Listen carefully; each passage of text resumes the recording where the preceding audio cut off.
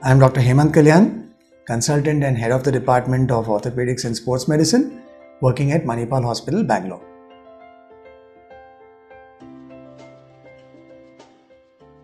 Osteoarthritis of the knee is one of the most common problems which would come to an orthopedic surgeon in India. Basically, a normal knee has a covering which is called cartilage, which is extremely smooth, and it will allow frictionless, smooth movement of the knee in the normal situation.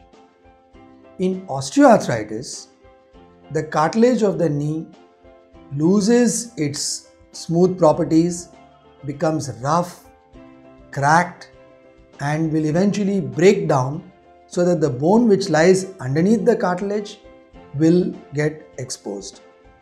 The cartilage also becomes thinner, and it is comparable to potholes forming on the road, which may be starting with small cracks and surface irregularities, and which may progress to a complete loss of the cartilage such that the bone gets exposed and the joint space becomes narrower and narrower and the joint becomes deformed.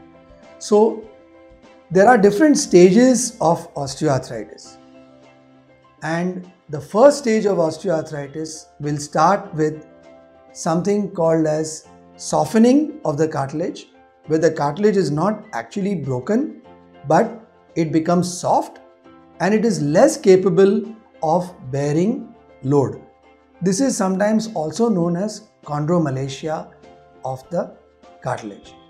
In the next stage, the surface of the cartilage will actually become eroded, that is, it becomes worn out and roughened, and small tiny cracks appear.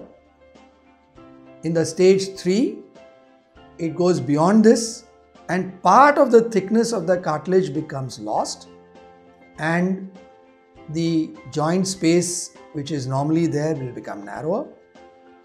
And finally, in the 4th stage, the entire thickness of the cartilage will be lost, which will be comparable to a big pothole on the road.